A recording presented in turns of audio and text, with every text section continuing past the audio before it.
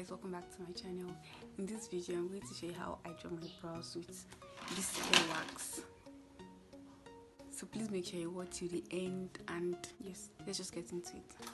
To start off, I'm using a little portion of the hair wax on my eyebrow with my finger to make it slick down. Once I'm done with this, I'm going to use a spoolie to further brush the hairs in order to keep them in place. In case your eyebrow is more rough than my own, you actually notice a very huge difference in this.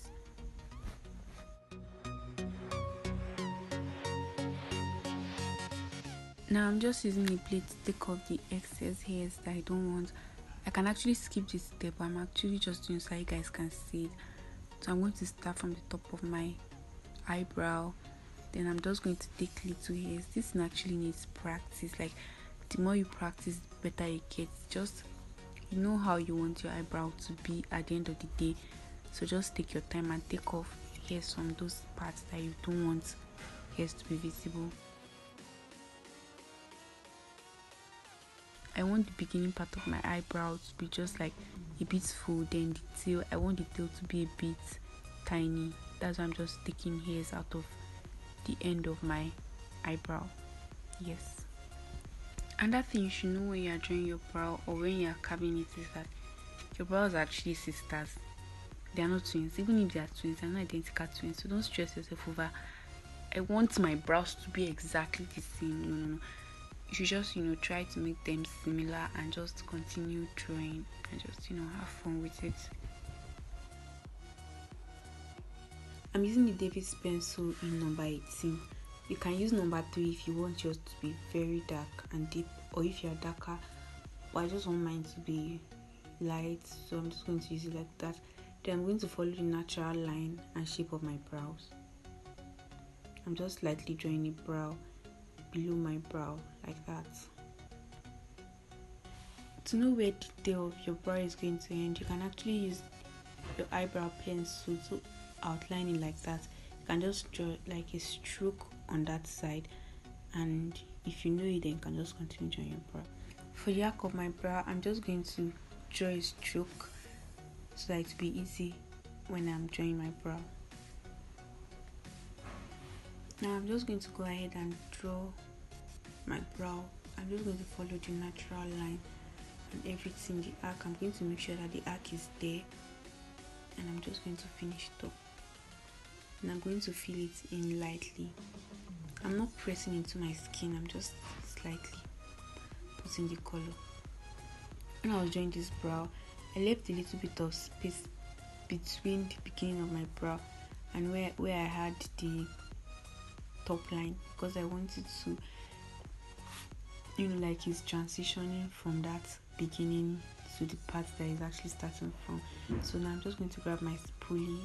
My camera is not focusing, and I'm going to brush it up. The wax I will put earlier will just make everything blend seamlessly. Like, blending will not be difficult at all. It will just be easy.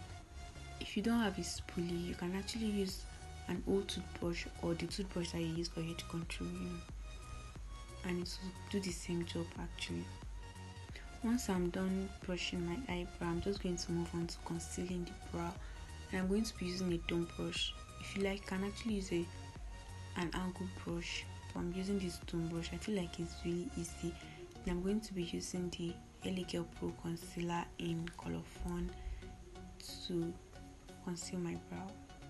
I'm just gently going to be applying it underneath. The concealer that you're going to use to conceal your brow should be a bit lighter than your skin tone. It should not be too light, but it should be a bit lighter so it can act like an highlighter. Once I'm done concealing my eyebrow, I'm just going to go ahead and pull that concealer down to cover my eye.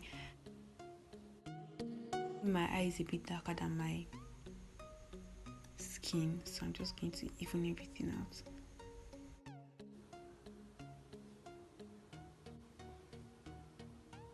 To conceal my top brow, I'm going to use a concealer that is a bit darker than the concealer that I used to conceal my brow bone, and I'm just going to be applying that.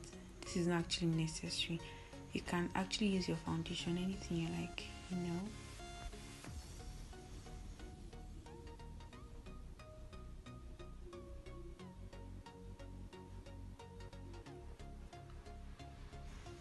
I'm just using a beauty blender to blend the areas that I applied the concealer. And that brings us to the end of this video, of this tutorial. Thank you guys so much for watching. If this video was helpful, please don't forget to give it a thumbs up, and please subscribe to my channel. Subscription is free. Thanks for watching. I'll see you guys in my next video. Bye guys.